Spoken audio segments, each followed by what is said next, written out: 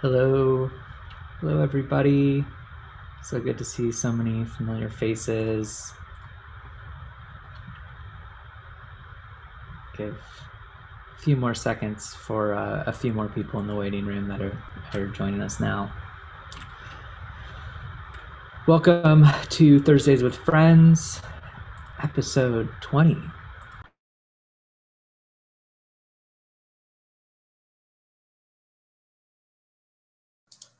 Wesley, you're muted. Haha! Well, great. I'll get it even better the second time. Welcome, everybody.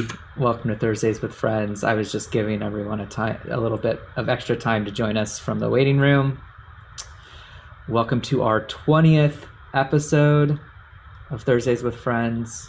Today is January 21st, 2021. Thursdays with Friends is our online conversation on current issues. And yesterday, if you didn't have a chance to see, Joe Biden and Kamala Harris were sworn in as the 46th president and the 49th vice president. It was mostly virtual inauguration, starting with a vigil remembering the more than 400,000 people in America who have died from COVID-19. I'm the show's producer, Wesley Wolf-Bear-Pinkham. Here's our chat host for Thursdays with Friends, FCNL General Secretary Diane Randall, and all of our guests today, Diana Ohlbaum and Amelia Kegan, FCNL's top lobbyists. Over to you, Diane. Thank you, Wesley, and welcome everyone.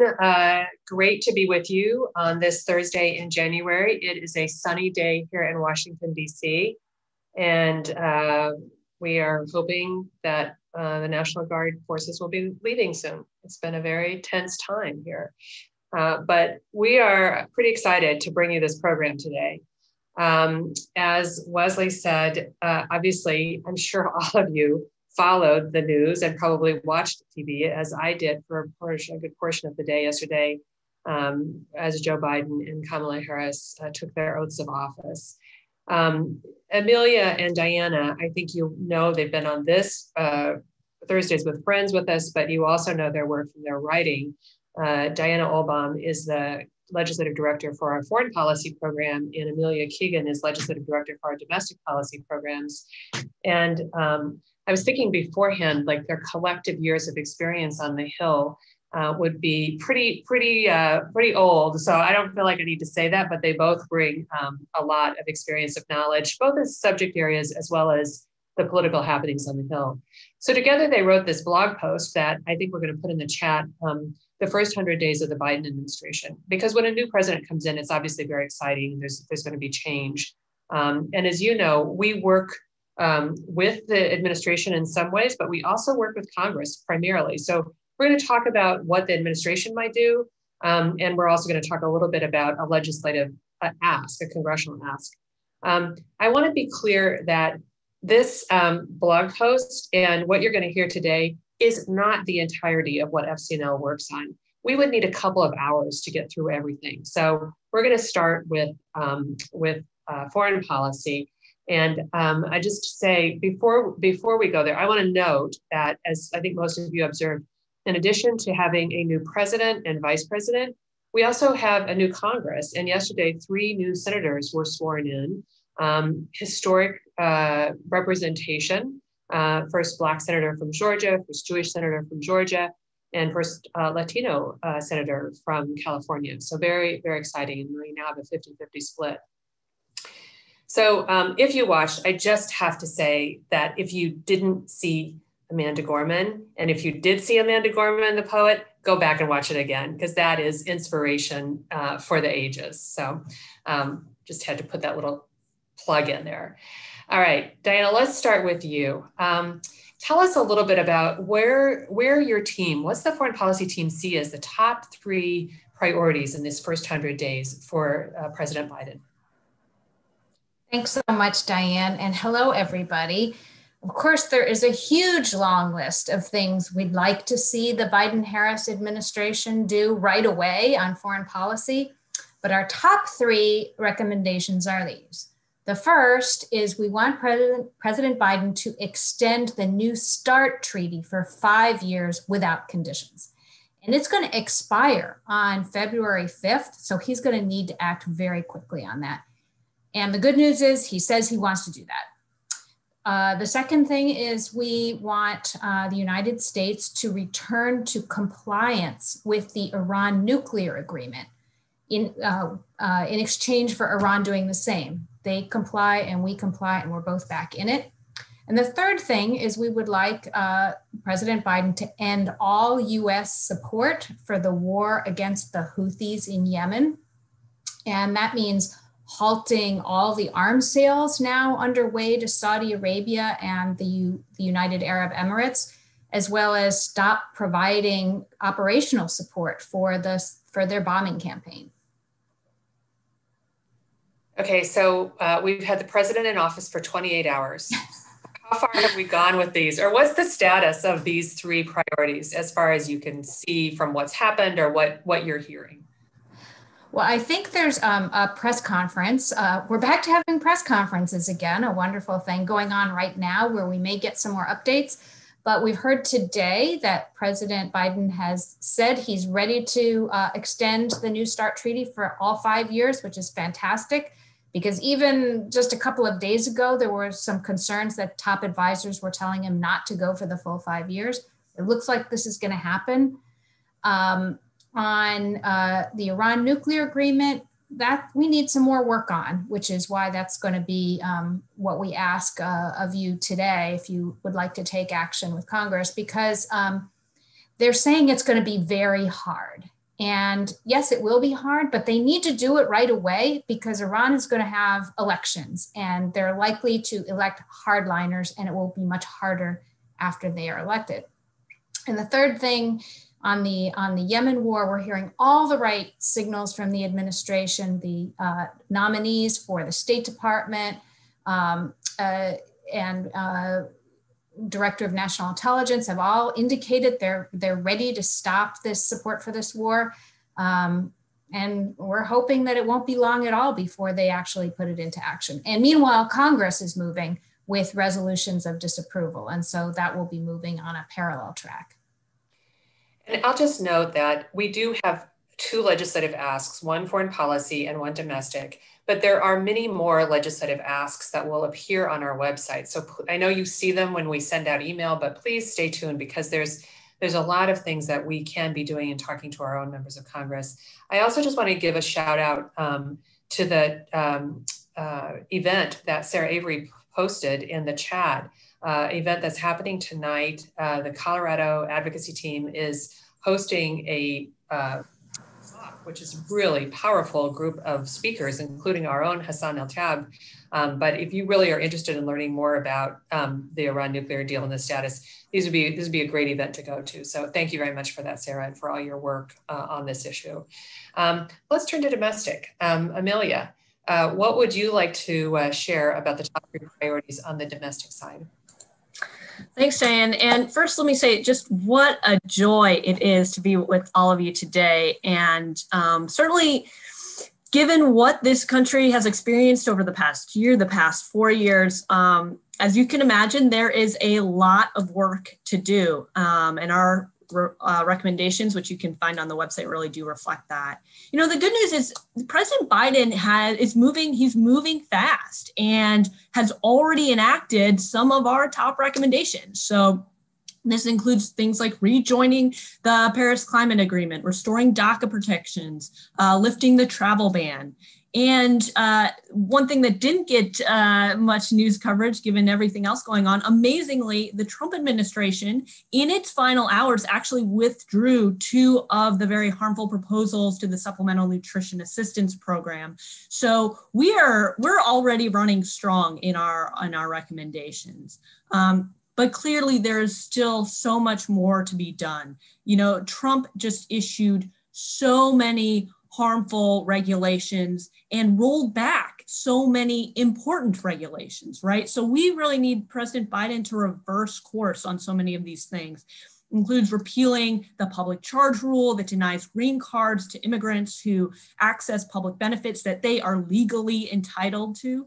Includes things like reinstating so many environmental protections, right? Regulations around the Clean Air Act, mercury emissions, NEPA review, fuel emission standards, air toxins, and more. And it includes things like reversing Trump's immigration policies that have really made our refugee and asylum programs really unrecognizable. And so those are just a few examples, but I invite you to look at the entire list of our top priorities on our website. Thank you very much, Amelia. And it is really ambitious, and it is very encouraging to us to see the actions that this administration is taking already. We know that we're not going to agree with everything this administration does.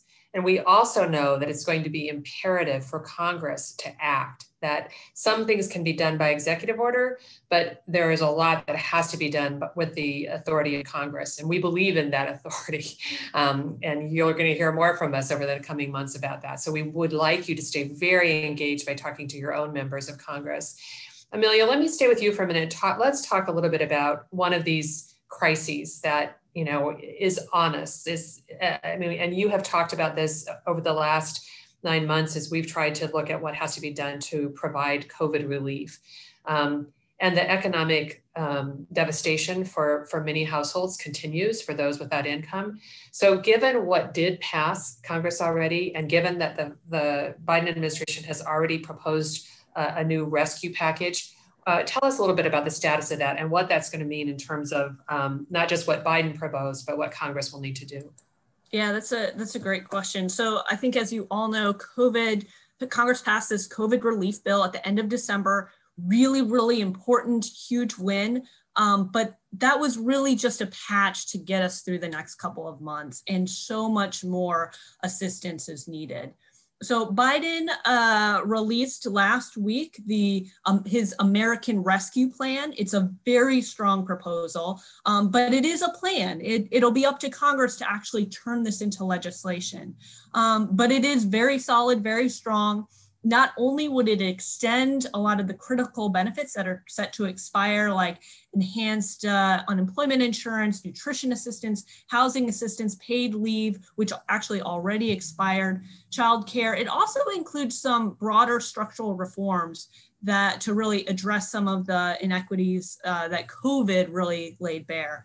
It does things like raise the minimum wage. And I have to say, one of the most exciting provisions in this plan are expansions to the earned income tax credit and the child tax credit, two of America's largest and most powerful anti-poverty programs. And by expanding these tax credits, particularly on the child tax credit expansions, that would cut child poverty nearly in half.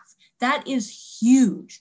But we don't have a lot of time. As I said, some of these benefits are set to expire in mid-March, and we need to do all that we can to really meet this moment and pass a very robust COVID relief bill that truly addresses the scope of the crisis. So that's where your voice is so important right now. And members of Congress really need to hear from you about the urgency of passing this sort of relief bill. Thanks, Amelia. And I want to underscore that, because I do feel that sometimes I think you all are such excellent advocates, and sometimes it may feel like we're repeating the same ask again and again, or didn't we just do that a few months ago? But the fact is that the crisis hasn't been resolved in terms of the economic crisis ahead of us. And so this legislation will be very, very important and will need a heavy lift. So I hope you'll take action on this. Before I turn back to Diana to share a little bit more about the foreign policy side, I do want to invite those of you on the call or on the Zoom call to put questions in the chat. We also have a few people on Facebook and on YouTube, and if we have any questions coming in from those platforms, I'll ask staff to help us get those questions in the chat. But we'd love to be able to take questions before we end at 4:30. Diana, tell us a little bit more about the foreign policy side, because I know there's a perspective on COVID from that view as well. Yeah, absolutely. Because as the COVID-19 pandemic rages around the world, we have not only a moral obligation, but clear self-interest in helping other countries respond to the crisis. We can't protect ourselves unless we're also helping other countries to respond.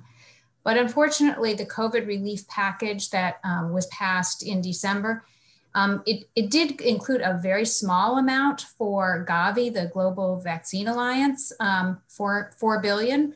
$4 billion may sound like a lot, but in the size of a package that was over $1 trillion, that really isn't very much. We had asked for $20 billion for global COVID relief this year. The House had passed $10 billion, and in the end, we just got the $4. The good thing is that the Biden administration has said that they recognize this, and they are going to be investing in the global side, and hopefully they will also do things like waive sanctions against Iran, North Korea, that are preventing COVID supplies from reaching their populations, and also allowing the International Monetary Fund to release funds so that these governments can address their economic crises. Thank you, Diana. So this is a question really to both of you, and it's from Joanne Warner out in Portland. And the question is, do these asks relate more to the House side or to the Senate? So you can talk a little bit about process for particularly, why don't we go back to you, Amelia, and start with the COVID bill, and then we'll come back to Diana and talk about the Iran JCPOA bill, or not a bill, but the JCPOA, and what Congress can do and what the president needs to do. Yeah, so for the COVID relief bill, I mean, at this point, we really do need advocacy in both the House and the Senate.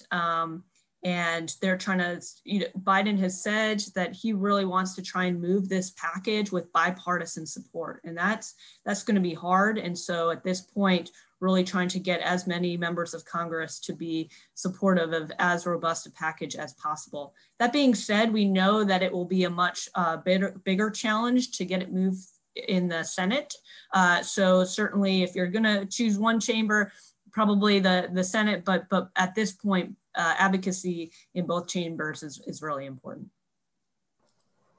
Diana, tell us a little bit about the timing and what's the action that the executive has to take, and what's the action that Congress does or doesn't need to do around the JCPOA? Yeah, I'd really like to focus on Congress here, because I noticed one of the comments in the chat that it sounds like that, it's preaching to the choir in the blue states. And I want to emphasize that it is not preaching to the choir. The people that we are most worried about with Iran are 3 Democratic senators, Coons, Menendez, and Cardin. And they opposed the Iran nuclear deal initially, or else they have been very skeptical about it, and they want to make it difficult for the president to re-enter the deal. And so we have work to do on the Democratic side to make sure that they do not erect obstacles in the way of the president re-entering this deal. And I think it's relevant to say that for those of us who care deeply about peace and care deeply about diplomacy, this is taking us back to where we were 4 years ago, and the world has changed in that time. And so there's some real challenges, and we are looking at those in other areas of our work. But so building support from both, certainly from those Democrats, but even, it doesn't hurt to reach out to the Republicans and talk to them about this, because we believe that this is a way that we move toward peace and that we avoid war. It is really an essential move. So I can't say enough that I think if particularly the people from Maryland, we need your help. And Delaware. And what was the third one? Maryland, Delaware? Menendez and New Jersey. Okay, so thank you. And, that's great. Do we have any other questions that have come in, Wesley? Anything that people have put in the chat? Yeah, there's a few different questions about whether, what are re-entering the World Health Organization would mean to, I guess, the worldwide response to the pandemic.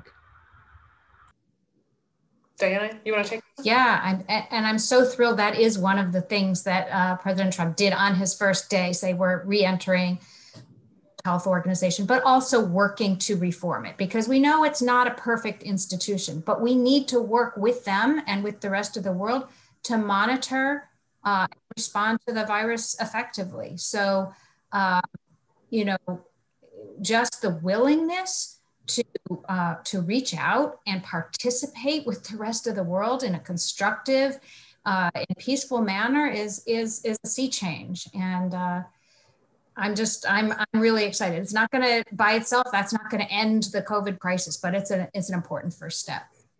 Yeah, it's really, and this has just been in many ways a very challenging month, given the insurrection on January 6th. And then to have this week with this flurry of actions coming from the new administration, and kind of a sense of hope, but also knowing that there's going to be some real walls and some challenges ahead. But I just want to come back to the need for, I was corresponding with someone today about climate change, and I said, we're really thrilled that we're re-entering the Paris Climate Accord, and we're thrilled about, pulling back on the Keystone Pipeline. But ultimately, we need Congress to act to reduce carbon. I mean, that just really has to be something that happens, and we'll continue to press for a price on carbon, and we'll continue to press for those long-term solutions. So I just want to make sure that people know that this is going to be a long-term advocacy piece of work. Amelia, do you want to say anything? There was something you just asked about the Problem Solvers Caucus. I know we've been hearing on the news a lot of times, if they're interviewing a member of Congress, it's often someone from the Problem Solvers Caucus. Can you say something about that group, that caucus? Sure. The Problem Solvers Caucus is a caucus of moderate Republicans and Democrats in the House, and they try and find bipartisan solutions to a lot of the issues that are up before Congress. So they are oftentimes key members for any sort of issue you're trying to get bipartisan support for. You kind of, especially if you remember, they came out with a COVID proposal. It didn't really go very far, but it helped spur some negotiations. And then later, the Senate, sort of equivalent, they don't have an official caucus, kind of picked that up. And so I would say those moderate members will be very, very important to advance legislation in the work that we're doing. Going back to the conversation around, maybe I live in a blue state or my members are Democrats. Margins are very, very tight in both the House and the Senate. And in the Senate, even if you can move things through reconciliation, which only require 51 votes, every single Democrat still has a veto on that bill. So it is still going to be a challenge, and there's going to be a lot of work to try and make sure that you've got support for legislation moving through. So that's a quick explanation of the Problem Solvers Caucus and where we are in terms of the dynamics in Congress. Yeah, I think Diana's example of the Iran deal is a great example of not having every Democrat necessarily with us. And so those conversations are important. I don't know whether either of you, Diana, do you have a feeling about whether if people who are from blue states, can you say anything about how members influence each other? And particularly in this kind of polarized environment, I know we're almost in a new environment now because of the insurrection, but how might that help for people to continue talking to their members, even though their members might already agree with them? Yeah, I don't think people perhaps understand how much certain members listen to each other. The bottom line is you can't be an expert in everything. And so members tend to have areas where they know the most, they care the most, and they're the most, and other members follow behind them. And I'll just give you an example of Sheldon Whitehouse and Senator Reid in Rhode Island. Reid, since he chairs now chairs the Senate Armed Services Committee, Whitehouse, anytime he's like, well, I just do whatever Reid tells me. I mean, he's almost that bold about it. And I know, when I worked in the Senate, The senator I worked for was very involved in Eastern Mediterranean issues. And I had about 10 offices that would call me every day and say, what's your boss doing? What's your boss doing? Because they would just follow and do whatever he said. So if you have, a member who's a leader, one thing they can do is reach out to others, or you can point members who are not active to get in line behind the ones who are. And I just want to add that one of these questions was coming from a friend in Massachusetts, and we kind of know that there are a lot of strong leadership on a lot of issues we care about in Massachusetts, but there are also people who are sitting on committees where they might have a particular influence. I know we mentioned the name of Representative Seth Moulton as someone who's important, and I think there's somebody in Western Mass. Anyway, if people are curious about like their specific rep on a particular issue, we can also provide some information for that, so you can know more about what you can do. But don't think that you have to. I mean, we do know that it's always the best to talk to the people who represent you, not to talk to the people in Georgia if you live in Connecticut. And so, but you can talk to your friends who live in Georgia and get them to talk to their members of Congress. That's really important. So I see, Stephen, thank you for putting the Problem Solvers Caucus in the chat if people want to know a little bit more about that group. Let me say that it looks like there's another question. How do I know if my legislator is an influencer? How do I know sort of what the role is that my lawmaker may play? Opposed to just like talking to someone at FCNL, but what's the best way to get that information?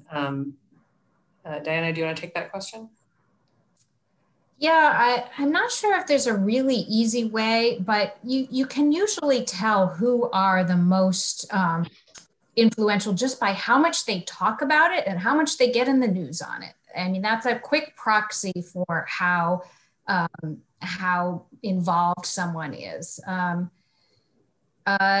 otherwise, you just have to do the research. But we're always happy to tell you if you want to say, like, who are the leaders on ending endless war? We can rattle off the list of names of members who are leading, and you might not know that just from reading the newspaper. So that's what we're here to help with. Okay. I would also add, I mean, it's not always a direct correlation, but their committee assignments can sometimes give you an indication of kind of where their expertise might lie. And certainly if they're a chair or ranking member of a committee, that's they certainly have influence, or a leadership position certainly have a lot of influence there. And I'll just add that, we have a lot of different kinds of ways that we try to encourage people to advocate. Certainly our advocacy teams are groups of people locally who are working, and they really do kind of get to know and build relationships with those offices. And so they actually get to know the staffers in the offices and can kind of get information from them. And that's a very powerful way to build a relationship. So we actually I see Jim's putting in the chat the focus on ending endless war. We think there's some real momentum to repeal 2002 AUMF this year, and are very excited about that work. So you'll be seeing more about that in the future weeks from FCNL. So listen, we're about out of time here, but I want to offer both Diana and Amelia an opportunity to say anything else they'd like to about the first 100 days of the Biden administration or our specific asks. What are you looking forward to here? Amelia, why don't you go ahead first? Sure, yeah, well, first, I just want to thank everyone for joining us today. I think we've got a lot of work in front of us, right? We are in the midst of some serious challenges. But when I reflect upon the last 4 years, to me, I think the word that really comes to mind is grit. We've been really pressing ahead in the face of some really terrible headwinds for the past 4 years. And after yesterday, the word that really came to my mind in this moment was hope. We continue to be in a hard spot, but I am very hopeful about where we can go from here. So I'm just so grateful to be in this work with all of you, and really excited to continue to partner with you to see what we can do and really advance that peace and justice agenda in Washington. And I'll just join Amelia in thanking you all for your incredible work, your support, your advocacy in helping us. As I've said many times, nothing we do would be effective without the work that you're doing. And now with the change in control of Congress, or of the Senate anyway, and with a new administration, we just have a lot more opportunities for progress. So we're really excited and so happy you're here with us. I am happy you're here with us, and I'm thrilled that we have Diana and Amelia in leadership at FCNL and really helping to steer these teams forward. I don't want to leave without saying thank you for your financial support. We have a lot of people on this call who are contributors to this work, and that's also essential to the work we do. So we thank you for that. And we thank you for those of you who pray for us or send your warm intentions and wishes. We thank you for that as well. And that's important to our work. We are a faith-based organization and work with a lot of faith colleagues. And this is an administration that's paying attention to those voices. And that's exciting for us as well. And we work with a lot of people who aren't faith-based. And so it's one of the riches of FCNL. We have many issues to work on, and we have many opportunities, and you're a vital part of that. So thank you so much for joining us. We will be doing another Thursdays with Friends in 2 weeks. We have an invitation out, so I can't tell yet who it is because we have to waiting for confirmation. But each time we meet, we'll focus on a particular issue that we believe is really relevant, both to our FCNL legislative priorities, but to all of you in, as Amelia said, your pursuit of peace and justice. So again, thank you so much, and look forward to seeing you in a couple of weeks.